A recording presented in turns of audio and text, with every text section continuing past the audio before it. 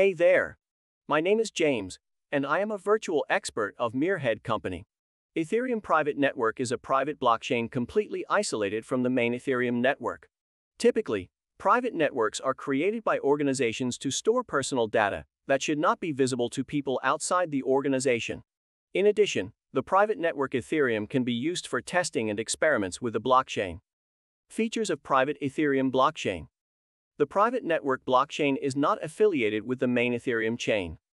Access to the network is limited to one or more nodes. Creating private Ethereum networks for free. The complexity of mining is set during the creation. Free transactions. So in this video, you will find out how to start Ethereum private blockchain with Geth, and also touch on the mechanics of Ethereum private networks. Before proceeding with the practical part of our instructions, a few important points should be made regarding the Ethereum mechanism, and what Geth is, and how to use it. If you do not go into the technical nuances, then we can say that Ethereum is a network of many nodes, or E5M, Ethereum Virtual Machine. E5M is software that can understand a set of instructions written according to certain rules, for example, to start a transaction, smart contracts, applications, and execute them on the Ethereum network in a certain logical order, like a normal computer. To start a private blockchain, your computer must become a node in the Ethereum network. That is, you need to download the entire blockchain network and synchronize it with the main chain of Ethereum. We can use various tools for this, but we need those that allow us to interact with the blockchain network. Geth, Go Ethereum. The implementation of the Go programming language for Ethereum is called Geth. This is one of the three initial implementations of the Ethereum protocol, along with Python and C++. Choose this tool if you have at least minimal web development experience and want to experiment or create professional interfaces for dApps. PyTap. A Python-based client that implements the Ethereum cryptoeconomic finite state machine. You need to choose if you are interested in developing dApps or academic studies of the Ethereum network. C++. Choose if you are serious about mining on the GPU or need to increase security by running two program implementations. Using these tools, you can access the console or terminal, a JavaScript environment containing all the basic functions that we will need later. Access to the console is the main thing you need to start the private Ethereum blockchain, so ultimately it's not particularly important which tool you choose. We chose Geth to create this guide because it is the most popular and relatively easy to use. Geth is a command line interface tool, CLI, that connects your system and equipment to the Ethereum network. With Geth you can carry out financial transactions, mine Ether, create smart contracts, decentralized applications, create private blockchains, and explore the block history. The client can be downloaded from geth.ethereum.org. There are builds for Ubuntu, OS X, Windows, and even Android. Instructions on what to do after downloading the distribution kit are located in the Install section. After we have installed and synchronized Geth with Ethereum, we can start the launch of a private or test network.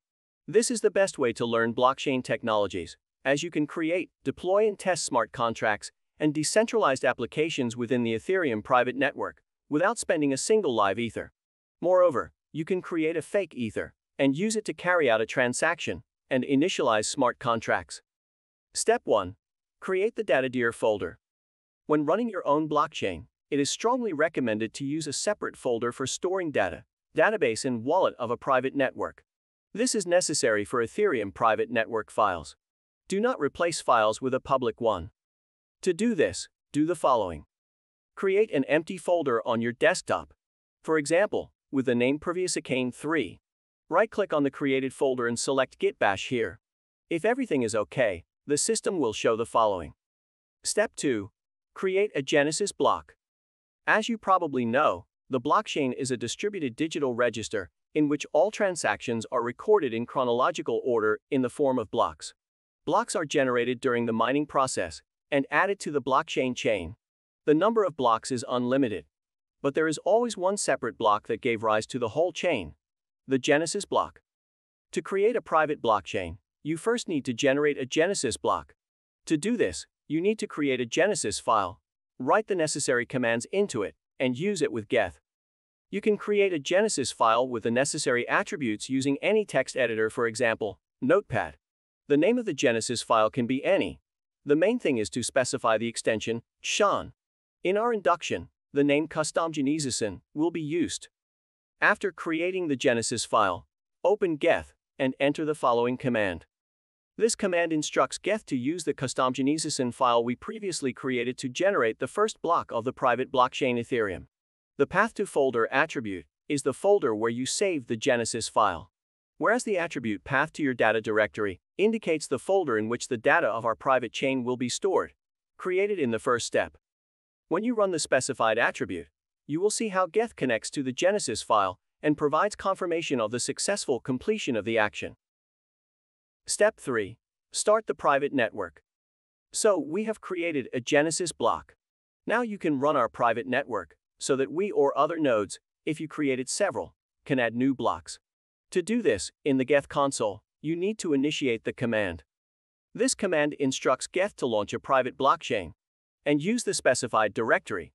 Path to your data directory, replace the address of the desired folder to access the running network. The command also has the identifier 7776. It should be replaced with an arbitrary number that is not equal to the identifier of the networks already created. For example, the identifier of the main network Ethereum, network it equals 1. The identifier network it equals 7776 also should not be used, otherwise you will connect to the network we have created for this guide.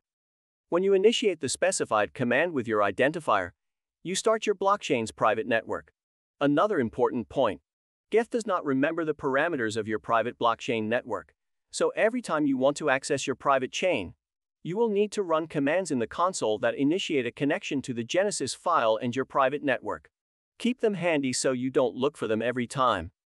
If everything is done correctly, by this moment you will have a personal blockchain and a private Ethereum network. And now you can begin to interact with this chain. Step 4. Create an externally owned account, EOA. There are two types of accounts on the Ethereum network: externally owned accounts, EOA, and contracts accounts. You can find out about their capabilities and differences in the types of accounts, gas and transactions section on fdocs.org. To manage our blockchain network, we need EOA. To create it, you need to run Geth in two windows. In the second window, console, enter the following command. This will connect the second window to the terminal of the first window. Next, you will be asked to set a password, the introduction of which initiates the creation of an account. Save the created account, as you will use it often. In addition, save the passphrase, because it will be needed every time you connect to your account. Next, we need to check the balance status of the account. Account balance must be 0. This is correct, because when starting a private network in the Genesis file, we did not specify anything in the alloc attribute.